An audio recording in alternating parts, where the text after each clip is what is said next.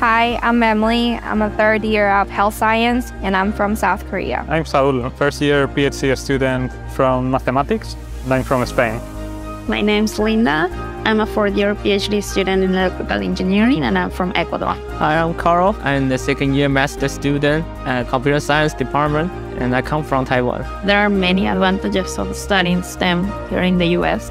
For example, the opportunity to intern in some of the biggest companies that do science, technology, engineering, and then the possibility of work with people from all over the world.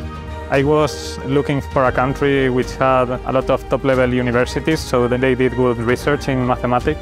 That's why I came to the US. I was interested in finding a school that had a strong research center in intelligent transportation. And my favorite part about studying the US is it's a very collaborative environment in general for research and for application. And I love being in that environment. That really motivates me to work. Studying in the USA, we can choose a lot of research topics, then I can collaborate with the different company, and they also support us to study the research problem proposed by them. For example, I can study how to build a chatbot to provide a better user experience, and also they will provide us a real-world data so we can solve the real-world problem. And this is a chance I could not have if I study in other countries.